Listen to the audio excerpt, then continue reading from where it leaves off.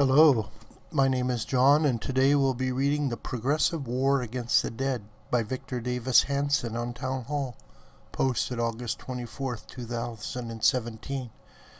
Victor David Hanson is a noted historian and social critic whose columns are regularly read by this YouTube channel.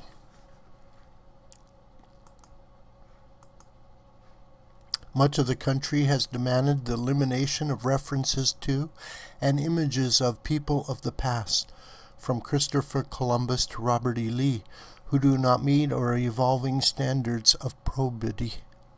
In some cases, such a damnation may be understandable if done calmly and peacefully, and democratically by a majority vote of elected representatives. Few probably wish to see a statue in a public park honoring Confederate General Nathan Bedford Forrest, one of the founding members of the Ku Klux Klan, or Supreme Court Justice Roger B. Taney, who wrote the majority opinion in the racist Dred Scott decision that set the stage for the Civil War 4 years later. But cleansing the past is a dangerous business. The wide, liberal search for more enemies of the past may soon take progressives down hypocritical pathways they would prefer not to walk. In the present climate of auditing the past, it is inevitable that Margaret Sanger's Planned Parenthood will have to be disassociated from its founder. Sanger was an unapologetic racist and eugenicist who pushed abortion to reduce the non-white population. Should we ask that Ruth Bader Ginsburg resign from the Supreme Court?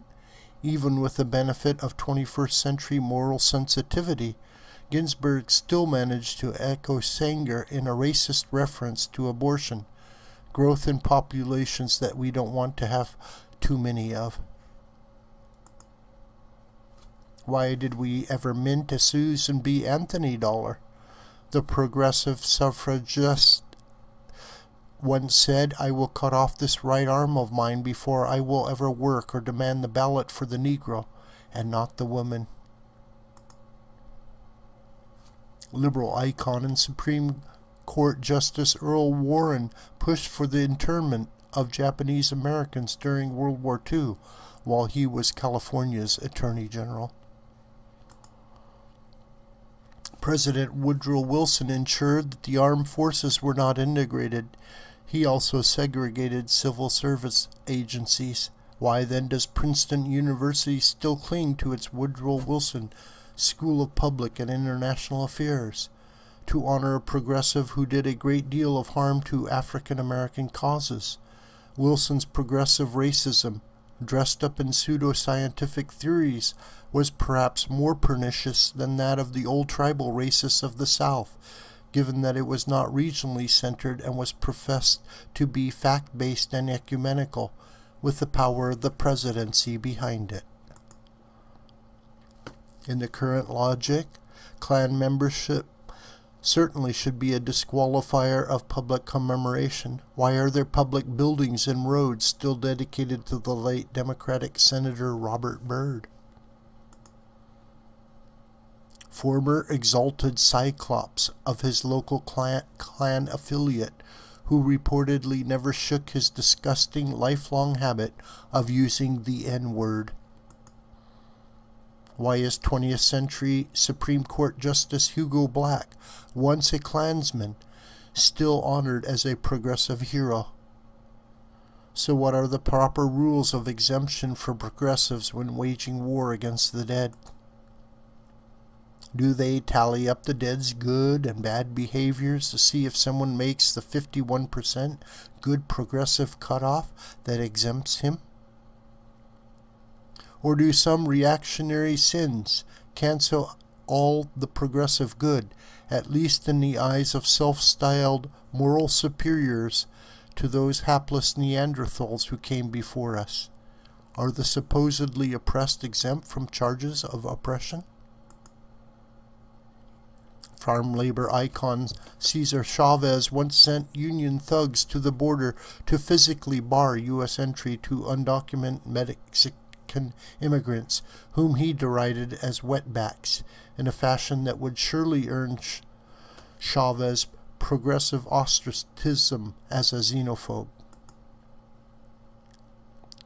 Kendrick Lamar, one of the favorite rappers of former President Barack Obama, had an album cover featuring a presumably dead white judge with both of his eyes X'd out, surrounded by black men celebrating on the White House lawn.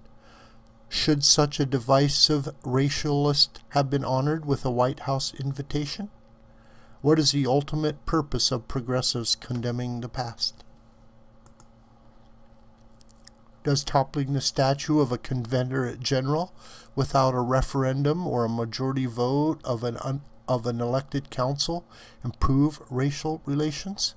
Does renaming a bridge or building reduce unemployment in the inner city? Do progressives have their own logical set of selective rules and extenuating circumstances that damn or exempt particular historical figures? If so, what are they? Does selectively warring against the illiberal past make us feel better about doing something symbolic when we cannot do something substantive? Or is it a sign of raw power and ego when activists force authorities to cave to their threats and remove images and names in the dead of night? Does damning the dead send a flashy signal of our superior virtue? And will toppling statues and erasing names only cease when modern progressives are forced to blot out the memories of racist progressive heroes? This video is a production of the School of the White Crane. My name is John Brooker, and you could reach me through commentary on this video or by my Gmail listed here. Please share this video with family and friends and on social media. May God richly bless you.